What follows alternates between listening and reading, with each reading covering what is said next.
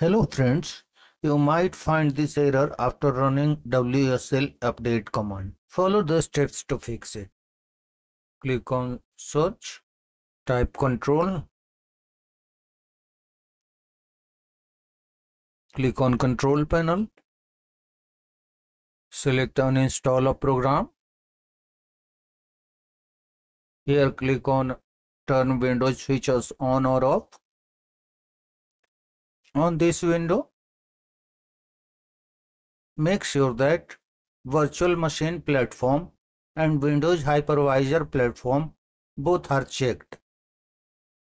If they are unchecked, check them and click on OK.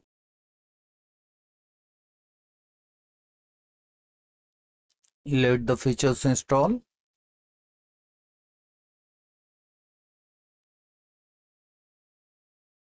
Click on Restart now.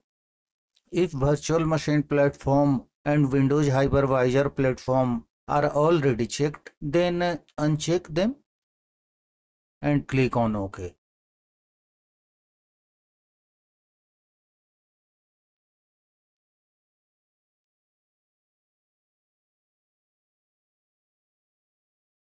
Restart your computer and then again go to Control Panel and Programs and Features window.